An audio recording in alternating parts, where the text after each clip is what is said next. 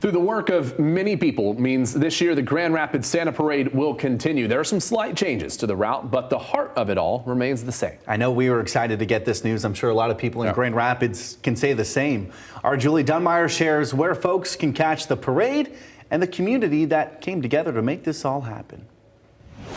So here is a closer look at the parade route. It's going to start on Monroe and Lyon, head down Monroe, then down Monroe Center, which is going to, of course, be all decked out for Christmas. It's going to take a quick turn onto Division and then onto Fulton, ending at Fulton and Jefferson at the First United Methodist Church.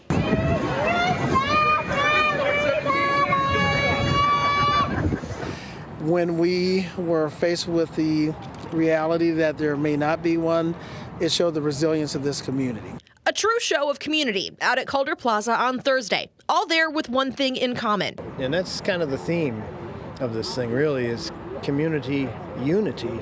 Folks like Ed Kettle came together when they heard the news. The Santa Parade would not be happening this year.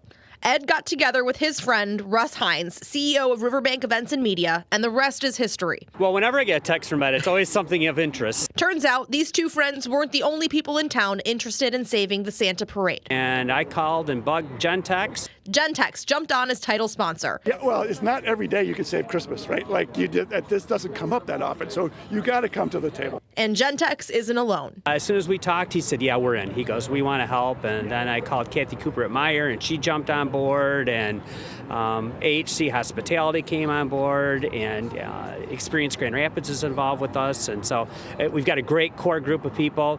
The group also includes fans of Valley Field who are bringing the manpower to work the parade. Well, I mean, there's got to be 100+ volunteers at the end of the day. The city saying this is what Grand Rapids is all about. That we value it as a community, and we want to make sure it continues. The Santa Parade has been around for 102 years. Full route information is with this story on fox17online.com. And the parade is November 18th. It's going to start at 10 a.m. And at the end of the parade, there's going to be a party at First United Methodist Church with events there for the whole family. Reporting Julie Dunmeyer, Fox 17 News.